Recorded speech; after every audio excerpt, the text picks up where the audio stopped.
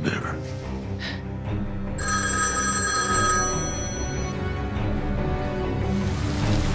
We decide if we live or die.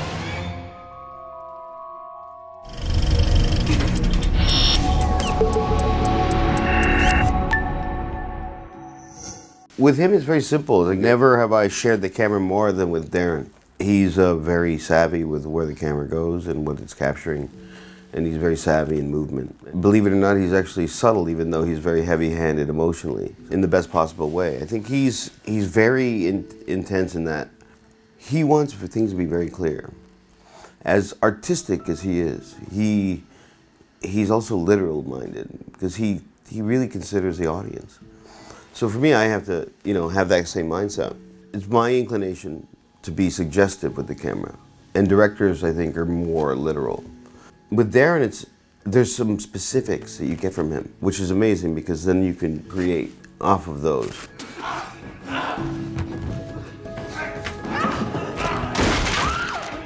And the director gives you something, a motivation, an idea, a concept, and then you can build off of that. And the more they give you, the more you can do.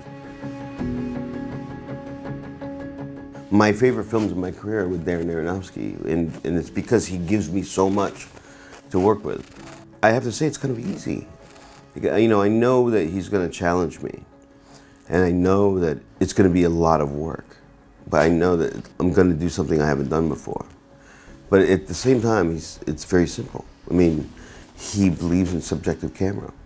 So to get things emotionally, he just puts the camera right in front of the actor, or right behind the actor, and he only concentrates on that. We light scenes in Mother, or Black Swan, or The Fountain, or Noah.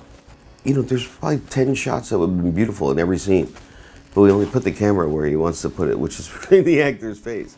So he's got extreme discipline. So knowing that he has extreme discipline, I don't deviate from it. I know what the parameters are, and I know the movement of it, and I know where the light has to be.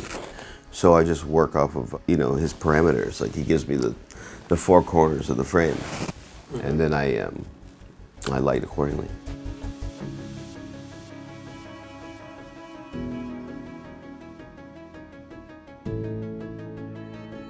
This is something that we've gone and talked about over and over again since film school. The concept of where light comes from. I think I've become more and more attuned with where light naturally comes from, of course. And less motivated by the artificiality of creating light for a space. When a director in general wants to move the camera through space, they're dictating the lighting to you, and you have very few choices. Then that's when you get to embrace the shadow. And I just try to use that as an opportunity and not such a problem. It's funny because we've never shot digital together. We've only shot film. So it's going to be interesting when we first do that, because he can finally see something in natural light and say, it's shootable. But I like to argue, it's like, if you didn't do 10 takes, I wouldn't have to light it. If you did it in 2, we could shoot it naturally. So I don't know if it's naturalistic. I like thinking that's how I approach it. I kind of appreciate if that's the impression I give. Being able to change the color temperature of things and create contrast through color has become easier now than it's ever been, because we can dial it in on an LED, on a sky panel. When I first saw Chungking Express, I was blown away. Like, all the things that we tried to correct for, he was embracing, and that just changed my life.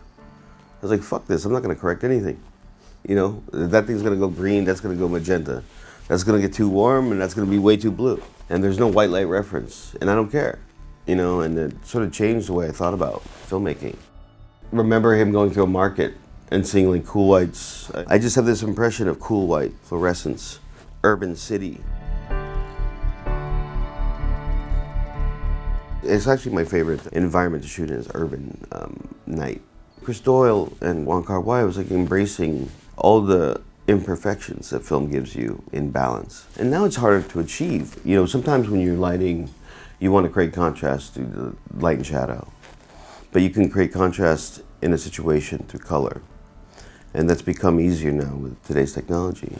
I try to root it in things that I remember from film, like how a tungsten film would render a color or a daylight film would render a color. I try to do that by setting the color temperature a certain way and then changing the color of the light. Because I just feel like that's something very modern cinematography.